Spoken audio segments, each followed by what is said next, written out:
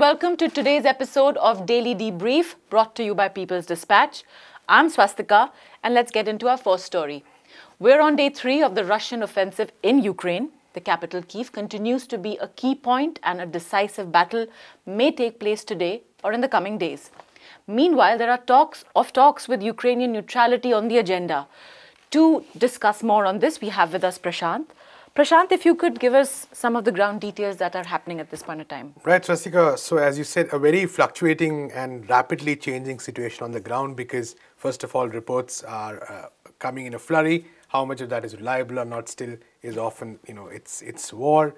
Information warfare is also going on. So, but a few things are clear. One is the fact, of course, that Kiev is pretty much right now the key piece in this puzzle, so to speak, because it looks like the Russians are set to launch a major offensive. In fact, the latest reports say that there is some street fighting that has broken out in Kiev itself. We do know that since yesterday there have been Russian forces in the vicinity. So whether they are preparing for an all-out assault is really the question, and what will be the nature of resistance around Kiev from the Ukrainian side is also really the key question. Ukrainian President Zelensky is, at least as of latest reports, still in Kiev, and he's indicated his willingness to sort of continue the fight. So whether what might happen, either today night might be a decisive night, or the next few hours might be, or at the most the coming 1 or 2 days might be very decisive, not only as far as Kiev is concerned, but with regard to the whole war itself. And we also know that on the side there have been attacks on many other key cities. There is, for instance, the reports that the city of Melitopol has been captured by the Russians. The Russians, the allies of the Russians, that is the Donetsk and Luhansk People's Republic forces, have definitely made advances in the Donbas region as well. So overall, pretty much continuing the trend that we've seen over the past couple of days. The Russians do have superiority in the air. It's in terms of the missiles they'll be able to send, or in terms of the air attacks they have. Whether the Ukrainian air defense has been completely destroyed is an open question, but definitely they have suffered some blows on that front.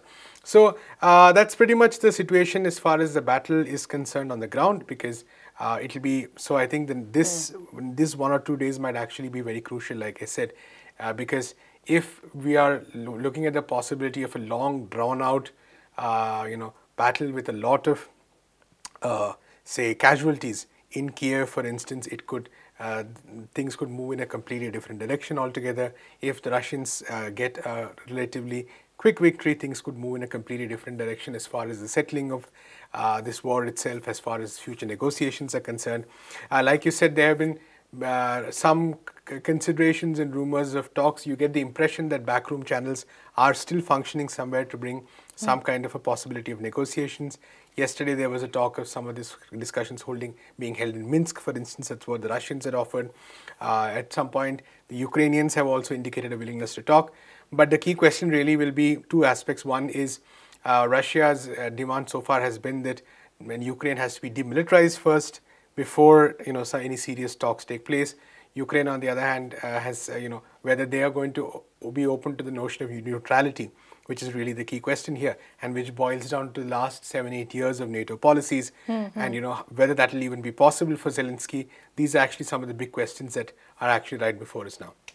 In fact, we have seen more measures by different countries against Russia and vice versa. What would be their impact?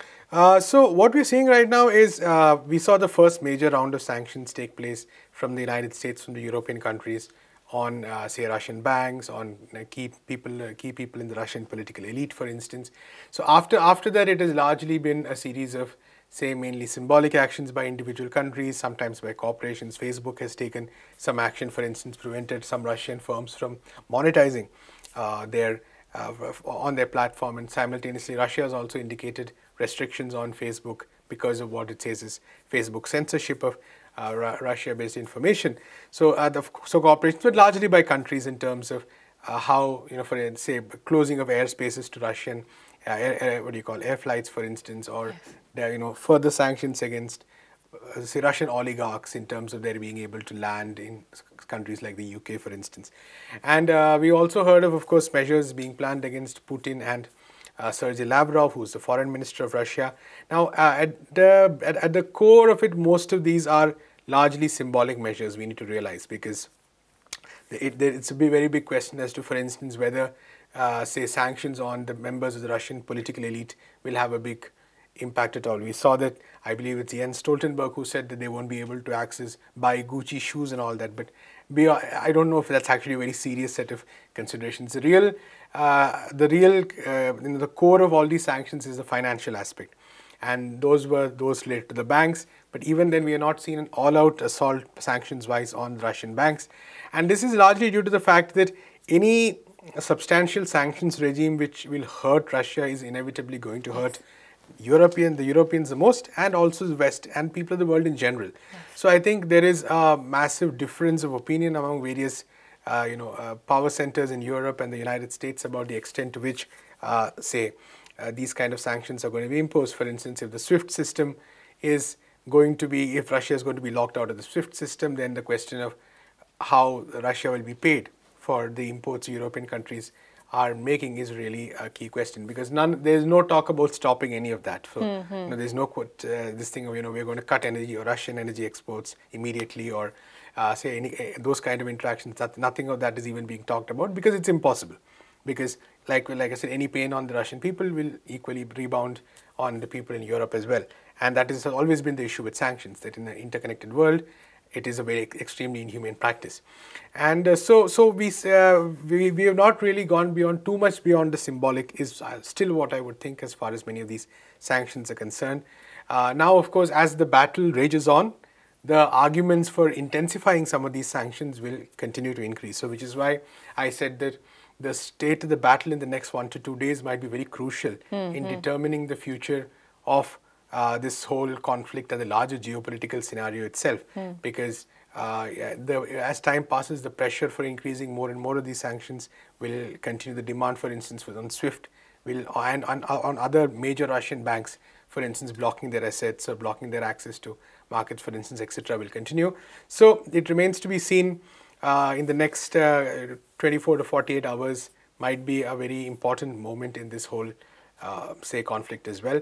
This is, of course, one line of thinking. Now, there are many others who are pointing out that this is probably a long conflict that we're going to probably see. So that might be a different school of thought.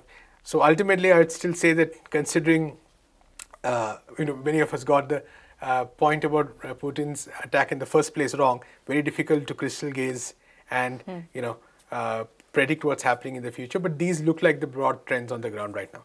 Well, thank you, Prashant. We will, of course, keep staying with this story as it will develop in the coming days. Now, let's move on to our next story. Our next story is from the battle against the COVID-19 pandemic. Since late 2020, South Africa, India, and a number of other countries have been seeking a waiver on intellectual property rights on COVID-19 related products. Known as the TRIPS waiver, this would have enabled greater production of these products in the global South countries as well. However, largely due to opposition from rich countries and Big Pharma, this proposal has not been approved by the World Trade Organization. Now, recently, 4 key players, the US, European Union, India, and South Africa, have been discussing a limited waiver. Simultaneously this week, the General Council meeting of the WTO took place. Preeti Patnaik, founding editor of Geneva Files, talks about the discussions between the small group as well as what happened in this week's General Council meeting of the WTO. Let's take a look. The origins of this small group actually go back to December 2021, when the WTO Ministerial Conference, the 12th Ministerial Conference that was scheduled to happen in early December, got suddenly postponed because of fears of Omicron, and it impeded the conference. Following that, India had suggested that WTO members should meet virtually for a meeting that will solely address TRIPS waiver. And that did not happen. But instead, the Director General of the WTO, Ngozi Okonjo-Iweala, has led these discussions from that period, getting together these 4 key members to see whether progress can be made. And these have basically been high-level discussions at the minister and the ambassador level. And they have had a couple of these discussions through December and January. So these small group meetings have continued technically under WTO processes. It is not uncommon for smaller groups of countries to come together and discuss difficult political issues. And then, at some point, they take back the discussions to the wider membership. So this is the context of the small group discussions. The assumption is that if you are able to achieve some kind of a breakthrough among these 4 key members, then you will be able to actually arrive at a consensus within a wider group of members. And as you are aware, that India and South Africa were the original proponents of the TRIPS waiver proposal, and they have about more than 60 other co-sponsors, while the US supports the waiver on vaccines. In principle, the EU has had more reservations on the original waiver proposal. So essentially, these are the key members on either sides, if you can say that. And that's why it's important to get these, it has been important to get these 4 members together. One of the most important developments for this week is actually the fact that the members got together and agreed on a date for the ministerial, which will now be in June 2022. And that, officials say, provides some kind of an anchor so that these discussions, including the TRIPS waiver discussions and other WTO deliverables around the ministerial, will get an impetus because now they have a deadline.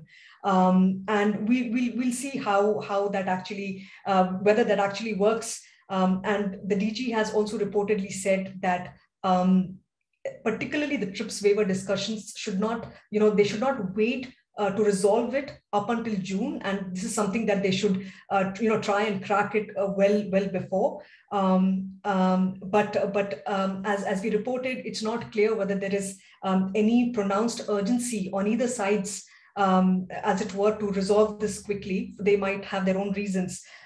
So I think technically there has not been, as far as the TRIPS waiver discussions are concerned, no major breakthroughs this week. We did have a TRIPS Council meeting, of course, but that essentially, also they submitted a draft oral report at the General Council meeting saying that, discussions are continuing and the processes is very much within the aegis of the TRIPS Council discussions.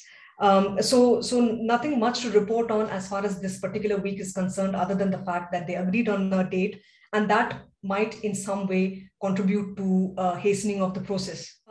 I do believe that the discussions are actually now entering a fairly crucial phase. And as you know, that there have been some proposals to limit the scope of the implementation of the TRIPS waiver, potentially to include some big generic markets such as India and China, or proposals such as to restrict the implementation of the waiver to African countries, for example.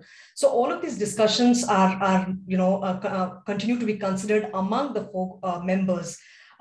So between now and June, we do expect that there will be some kind of a breakthrough or a consensus. We do not know finally what kind of an outcome the 4 members will agree on. Be that as it may, at some point it will be taken back into the wider membership, and I'm sure we are told that other members will have their inputs. After all, it's an extremely important and highly political decision to temporarily suspend and waive obligations of a WTO agreement. So members will have their views, and they would want to carefully construct this, we've been told. And also, I think what's important to note that the waiver discussions cannot be looked at in isolation. There is a parallel track, which is the Trade and Health Initiative, led originally by the EU, and that is turning out to be a political declaration that will essentially pronounce, sort of a code on how members should respond, how their trade policy should respond in the time of a future health emergency. So that is something which is very important to EU and partners. There will be, we understand, an element of IP in the WTO response to the pandemic, which is the Trade and Health Initiative.